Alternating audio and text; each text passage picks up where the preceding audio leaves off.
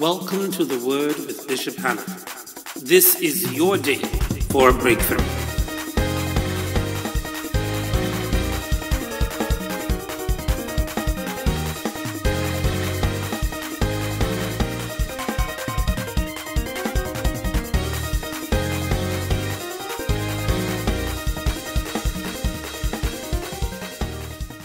Bless the Lord, O my soul, and together let us bless his holy name. What a wonderful God we are serving. Can you imagine that today is the first Sunday in the year of our Lord, March 2022? What a good God we serve. He is a tremendous God, and we thank him for his faithfulness. And if God is faithful, we too should be faithful to him. If he is faithful to us, we should be faithful to him. God is intrinsically faithful. God cannot help himself but be faithful. We have to ask God to help us to be faithful. But he is naturally faithful. And so I thank God for his faithfulness. And I thank God for you, my brothers, my sisters, my viewing audience. I appreciate you so much and the partnership you are in this program. Well, today we want to talk on this topic, I defy the negativity. I want to say it again. I defy the negativity. With each passing day, it seems as if life as we know it is becoming increasingly more challenging. It would appear as if everywhere you turn, there is a sad story. We see expressions of anger and rage on the streets as drivers and even to some extent pedestrians vent their annoyance at each other. Things are tense, to say the least. And there are those stories of doom and gloom that seemingly would not let up. As believers, we are not exempt from these occurrences. In fact, we operate in the same environment as do others who are so impacted. The negativity is palpable. It is everywhere, and it appears to be taking root in the lives of a large number of persons. There may be any number of reasons why this is happening. However, we can all agree that being negative is very taxing on the mind and time-consuming on its impact on one's daily affairs. This is not God's way. Negativity, my brothers, my sisters, ladies and gentlemen, is not God's way. This is not healthy, and it is certainly no way to exist in a community. In his writing to the Philippians saints, the Apostle Paul laid out what I refer to as a roadmap for positivity in chapter 4 of the book bearing the same name. And here's what he says. I want to read a fairly lengthy passage, and then we will give some explanation to what we believe the Holy Spirit is saying to us. Philippians chapter 4, verses 4 through 9. And here's Paul. Rejoice in the Lord always, and again I say rejoice. Let your moderation be known unto all men. The Lord is at hand. Be careful for nothing, but in everything by prayer and supplication with thanksgiving, let your requests be made known unto God. And the peace of God, which passeth all understanding, shall keep your hearts and minds through Christ Jesus. Finally, brethren, whatsoever things are true, whatsoever things are honest, whatsoever things are just, whatsoever things are pure, whatsoever things are lovely, whatsoever things are of good report, if there be any virtue, and if there be any praise, think on these things. Those things which ye have both learned and received and heard and seen in me, do. And the God of peace shall be with you. I've read for us Philippians chapter 4, verses 4 through 9. According to Google, to defy, D-E-F-Y, is to openly resist or refuse to obey. Consider this in relation to the passage read. At the outset, the writer encourages the reader to always rejoice in the Lord. The reality is that there are many situations where rejoicing may seem ill-advised. However, when we rejoice in the Lord, it is altogether different. God is our hope. Let me say that again for the sake of emphasis. God is our hope, and therefore, whatever we are confronted with, our trust in Him gives us the assurance that He will bring us out. Aren't you happy today that when you are faced with the circumstances of life, you are not facing them alone as God's child? Aren't you happy that when the enemy or things in life stare you down in a menacing way, in an intimidating way, aren't you happy that there is a source, there is one that you can call on who is much stronger, much robust, much more robust than you and I, and this God is able to get in our situations and to calm the turbulence of our lives. I am thankful that this is the God we serve. To rejoice in the Lord is not an abstract thing. It is not something that is out there, a figmentation of our imagination. It is not something that is shrouded in mysticism. Absolutely not. Instead, to rejoice in the Lord is a fixed belief that God can be trusted, and therefore we need not waste our time and energy on negativity. I'm speaking to someone. Let me say it again. To rejoice in the Lord is a fixed belief that God can be trusted, and therefore we need not waste our time and energy on negativity. God is in control of all those things which concern His children. Therefore, we can live a practical life and not one that is fueled by speculation and uncertainty. I'm going to say that again also. Because our God is bigger than everything that comes against us, we can live a practical life and not one that is fueled by fear or speculation, certainly not by uncertainty. Get up in the morning and with God's help, face the day and get on with the business of living a practical life. Demystify what it is to be a child of God. Live a practical life, and with God's help, face the day and get on with the business of living and living positively. Do not allow negativity to push you into a corner where life passes you by. God has given you too much to fritter away on fear and inaction. Get up and do something in Jesus' name. Here's the point. The point is simply this. There is so much negative vibes, as the young people would say, that is permeating the atmosphere, that many people who want to do what is positive, who want to do what is productive and meaningful, they feel inhibited. They feel overwhelmed by all of this negative pressure that is coming at them. You turn on the radio, there's something negative permeating the airwaves. You turn on the television, there is something that is negative, that is mind-boggling, that is happening somewhere in the world or even in your neighborhood. You go outside of your home and it seems as if the paranoia and everything else is becoming even more complicated for you to even survive by. You look at your resources and it seems as if even your resources are being threatened.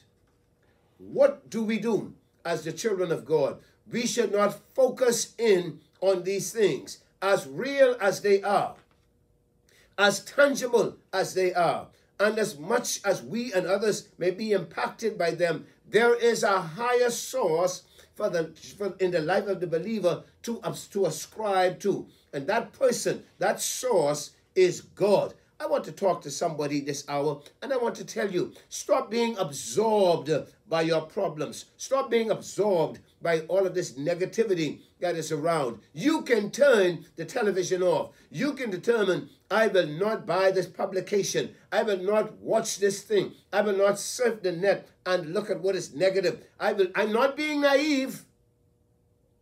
I'm not being blissfully ignorant.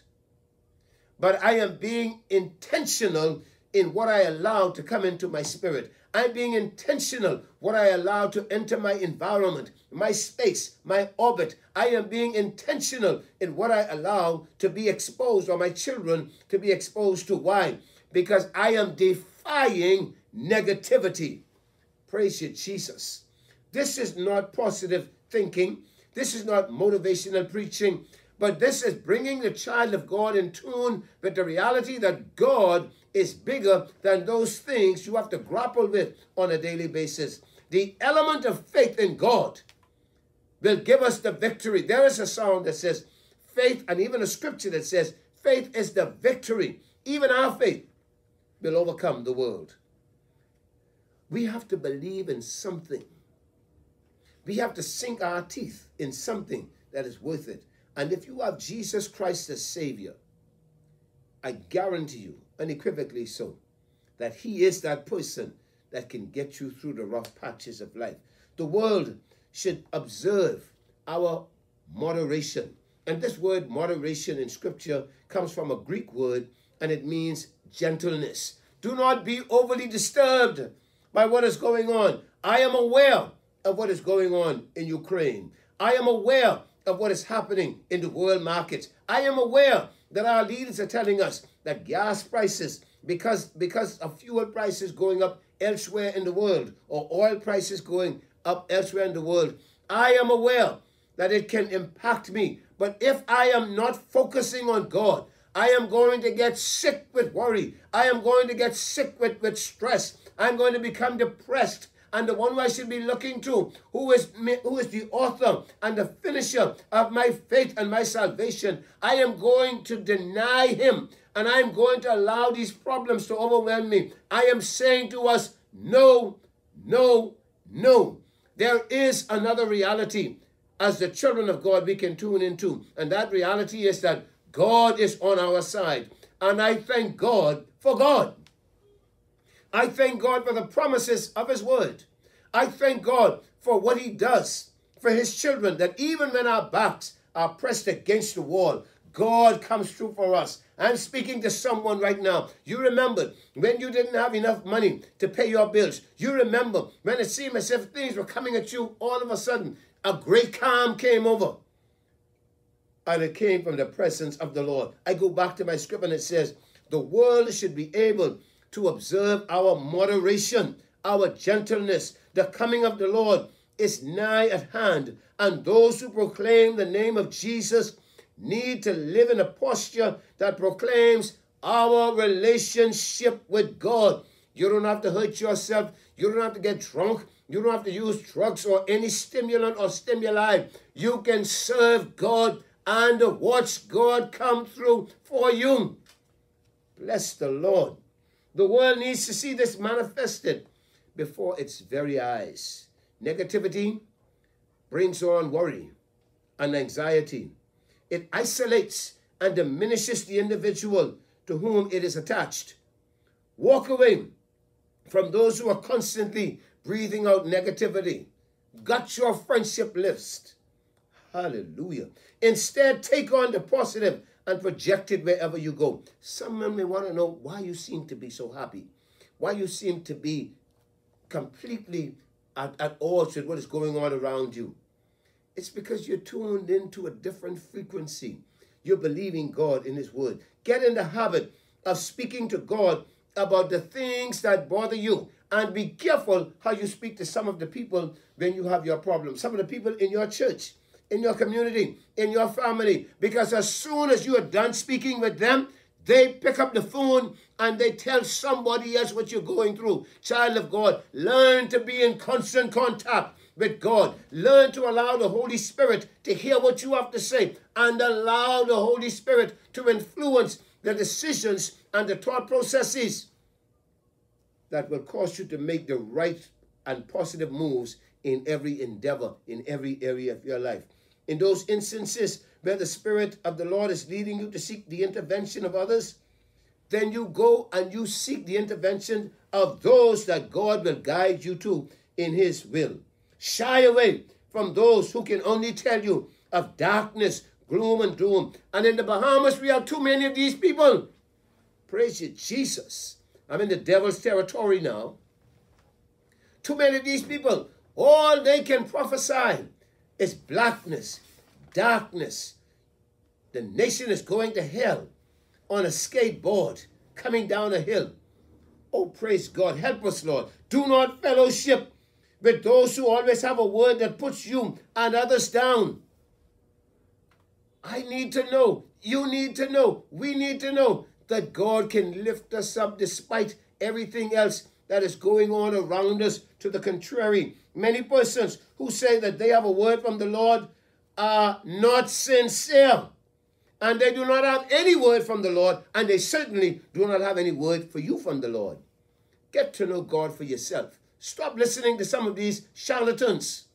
They have no word. They have no anointing. They have nothing. They've been nowhere near God. I told you I'm in the devil's territory now. Be careful what and who you open your spirit to, my brother, my sister, especially if you are vulnerable, especially if you are down and out. That hand that reaches out to you may not be a hand that is being led by God or the power of God.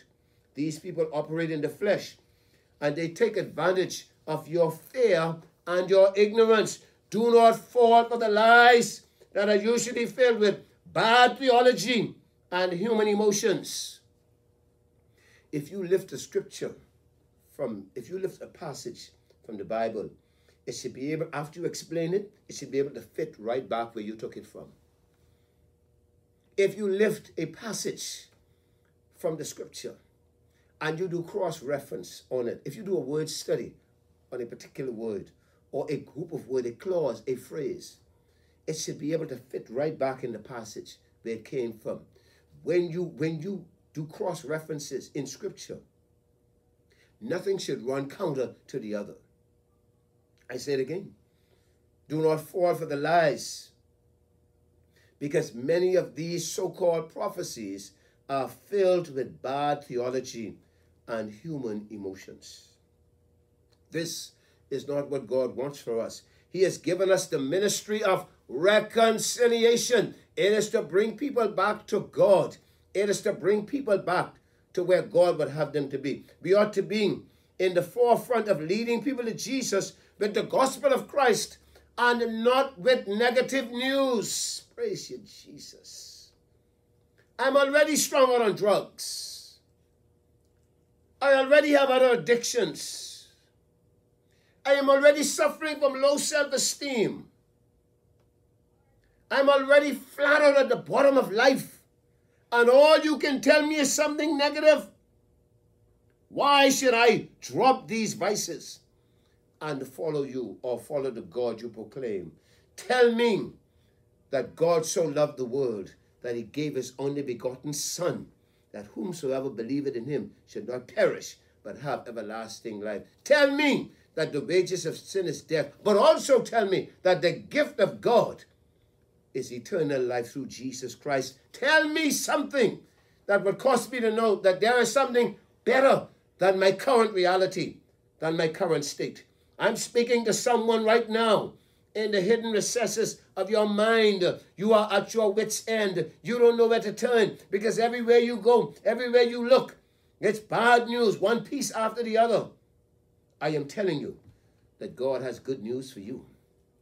And the news is that God wants to save you.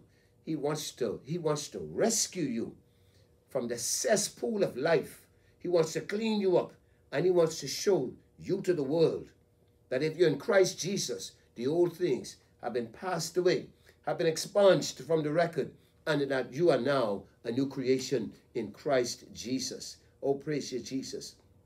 Here's what Jesus said about you and me in Matthew chapter 5, verses 14 through 16. Ye are the light of the world. Nothing negative about a light in this context. Jesus continues, a city that is set on an hill cannot be hid. In other words, he is saying that as believers in Christ, God has created us in such a way that he can propel us to the top so that people can see the advantages and the benefits of being a new creation in Christ Jesus. I go on a little further. Jesus continuing, neither do men light a candle and put it under a bushel, but on a candlestick, and it giveth light unto all that are in the house. This gospel, oh praise you, Jesus. This gospel is one that should be shared. This gospel is one that should be promulgated wherever you are. You need to know, if you're sitting on the lofty hills of life, you need Jesus Christ. But if you are down at the crusty bottom of life also, you need Jesus Christ. He can change the dynamics of your life, and he can make you a new person. Stop feeding off this negative thing. Stop believing that you're nothing. Stop believing that you can't change. Stop letting people speak into your spirit these damnable words that are intended to destroy you, your psyche, your emotions, your self-esteem. Listen to what God says. Listen, I said to you again. He says, ye are the light of the world. Of course he was speaking to Christians. But if they could be changed back then, and if people like me and others can be changed in the contemporary environment, God can change you. I go a little further. And so here's Jesus now, projecting the positivity. He says, let your light shine before men, that they, who they? Men in your community, good men, bad men, white men, black men, learned men, unlearned men, whomever they may be, that they may see your good works and glorify your Father which is in heaven. I tell you, look negativity in the face and defy it. Refuse to accept it. Let your mind reflect on those things that are true, honest, just, pure, lovely, and of a good report. This may mean dropping certain friends, but if that's the case, drop them in the name of Jesus Christ. It may mean ceasing certain activities. If that's the case, then you cease and desist. It may also mean not reading certain publications. Whatever it is, you do it in Jesus' name. Whether they are online or the traditional book, whatever it is that is damaging your spirit, drop it in Jesus' name. Remember that words create a picture in a person's mind, and pictures in the mind can create feelings in the body. It is what you allow to come through the eye gate, the ear gate. It is also what you consume into your body. Thank you, Jesus. God wants us to trust in his power and his ability to provide those things for us that we will not otherwise possess if we go the route of negativism. I call on you to make a decision to change your way of thinking and behaving and tune into God's frequency. Hear what he has to say. Listen to this. Here's what he has to say in his word, and then do it. Here's what the Bible says in Titus 1:15. Unto the pure, all things are pure. No innuendo, no funny thoughts, no funny thinking. But unto them that are defiled and unbelieving is nothing pure. But even their mind and conscience is defiled. They fill themselves so much with the negative stuff of life that every time they open their mouth, it comes from a defiled mind. And what's in the mind, what's in the heart, is verbalized when the speech is made. I encourage you today to look at this word again. Look at your situation. Avoid those negative people. Avoid those negative situations. Even in the workplace, you're trying to work hard and to do what you've been hired to do, but some negative person who is bitter with the government, bitter with your company, bitter with this one and bitter with the next one, they're trying to damage your spirit and make you less productive than what you ought to be. I don't know why you're doing all of this. They don't care about you anyhow. I rebuke that wicked and evil and pernicious spirit in the name of Jesus Christ. Hallelujah. You in the home, trying your best to be the best person that God has created you to be. And someone right in the home is feeding negativity into your psyche and into your spirit. I rebuke that in the name of Jesus Christ. Push against it in the name of Jesus Christ. I tell you again, Titus 1:15, unto the pure, all things are pure. But unto them that are defiled and unbelieving is nothing pure. That's how they live. That's who they are. Fill your inner man with the word of God. Read God's word daily or as much as possible. Here's what Psalm 119 and verse 130 says. The entrance of thy words giveth light. It giveth understanding unto the simple. You don't have to be deep. You don't have to be profound. You don't even have to be eloquent. The entrance of thy words giveth light. Light here is understanding. Light here is clarity. Light here is to be able to perceive and to see and to appreciate what God is saying. And the psalmist says, the entrance of God's word into our lives gives us this illumination. It shines the light on our darkened understanding. And then the same psalm says, that Psalm 119, verse 165, great peace. Listen to it. Great peace have they which love thy law, and nothing shall offend them. So, let's go on. I have a list here, and I hope I can get through all of this list, but I want you to think about these things as we wind down this time of being together. Number one, remain in the company of those who will lift your spirit. These are things to consider when it comes to ridding yourself of this spirit of negativity, of defying negativity. Remain in the company of those who will lift up your spirit. These negative people, stay away from them. Stay away from them. I'm not going out to dinner with you. I'm not going out to the fish fry with you. I'm not going out to Montecue Ramp with you. I'm not going anywhere with you. I'm not angry with you, but I'm trying to preserve what God is doing in my life. Number two, avoid persons whose sole ambition is to saddle you with problems and negativity.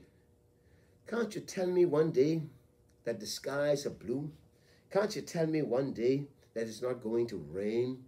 Can't you tell me something that would speak positively about someone else? Can't you do that? Number three, be alert to those who only seek you out when they have something negative to say. Sean, I got this hot piece. I had to call you because I know you want to hear this. It damages your spirit, man or woman of God. Number four, choose friends who are less likely to complain and to be critical of others. Remember, we are our friends, and our friends are us. And so if you're hanging and running with this group of people who are always down and negative and nasty at times in their pronunciations or their pronouncements, you are going to be damaged by them. Number five, when in situations where you cannot leave, because you may be in an office environment, when in situations where you cannot leave, make it clear that you are not interested in negative talks. And some people say, well, I'm there, but I ain't saying nothing. Make it clear. I'm not going down that road with you. We have just a few more minutes. Number six, cherish your times of prayer, praise, and proclamation. Go to church and get a word from the Lord. Hallelujah. When it comes time to pray, ring on the prayer bells of heaven and allow God to speak with you. When it comes time to praise God and to exalt the name of Jesus Christ, do it robustly. Do it enthusiastically. Let everything that hath breath, the psalmist says, praise the Lord. This is what I offer you. Let me go real quickly. Number seven, look for the bright side of every negative situation if there is one to be had. Number eight, refuse the temptation to be judgmental of others. Be willing to give others the benefit of the doubt. Number nine, be more forgiving and less condemning of others. Remember today, it is him. Tomorrow it can be you. And the scripture says, in fact, Paul says to the Galatian saints, he says, brethren, if a man be overtaken in a fault, ye which are spiritual, restore such a one in the spirit of meekness, considering your own self, because you too can be tempted. We all have feet of clay outside of God. Be careful. Number 10, listen to what God has to say about you in his word. There you will discover that negativity is not a part of his plan for your life. That's why God sent Jesus Christ to turn your situation around. Number 11, be more reflective of the goodness of God, and indeed be more expressive of the goodness of God. Number 12, consult God and his word for all decisions. All. Number 13, as we wind down, avoid those who avoid God. Can I say it again? That sounds quotable. Avoid those who avoid God. That is to say, those persons that do not have any regard for God are not likely to be of any real help to you as a Christian and in your general well-being. Are you better than people? No. Should you be arrogant? God forbid. But those persons who do not have Jesus Christ as their reference point, avoid them.